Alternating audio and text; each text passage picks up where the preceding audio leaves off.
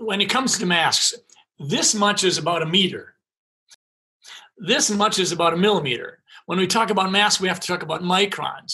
And typically, if you look at an N95 mask, what that does is it filters out 95% of particulate matter larger than 0.3 microns.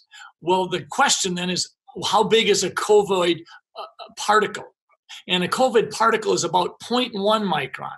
So we know that even an N95 mask has tremendous limitations. Yeah. Yes, it does help some because COVID particles will, if you will, coalesce and coagulate almost as they come into the magnetized or electrified field of the N95 mask.